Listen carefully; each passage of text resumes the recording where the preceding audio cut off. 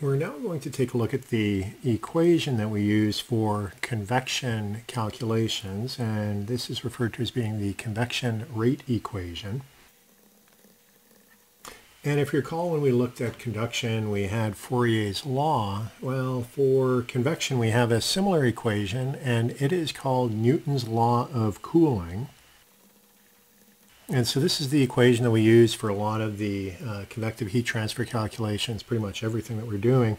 Again, on the left-hand side, we have Q, and that is going to be our heat transfer rate in watts or joules per second. And then on the right-hand side of the equation, we have H. That is our convective heat transfer coefficient, and that's really where the bulk of the effort is going to be, is determining what that value of H is. We have the wetted surface area, the contact between the fluid and the solid. And then we have the wall temperature minus the free stream temperature of the liquid.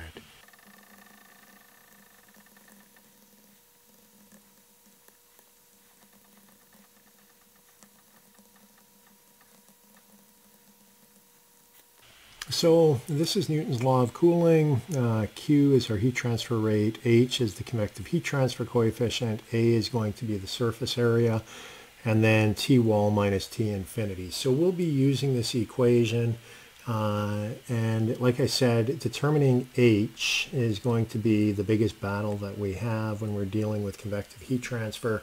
There are many different empirical relations that we'll be using and for determining the value, and we can then apply it for engineering calculations. And so sometimes the unknown might be the wall temperature, sometimes it might be the rate of heat transfer, might be a sizing problem, different things like that.